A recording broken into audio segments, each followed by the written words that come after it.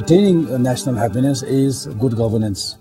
Now, bureaucracy, of course, it has a lot of problems and difficulties also, is considered by and large to be quite efficient and quite honest and quite effective.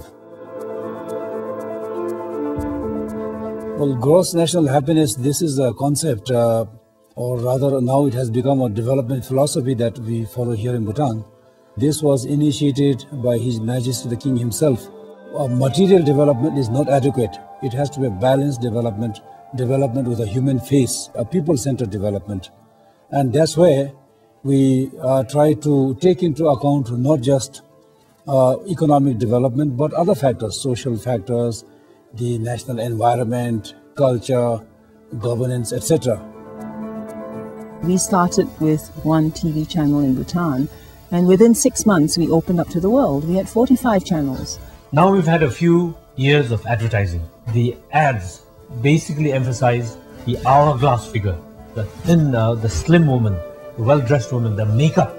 And suddenly this beautiful traditional Bhutanese woman feels ugly. It's something we have to watch out for, is that it is fueling consumerism.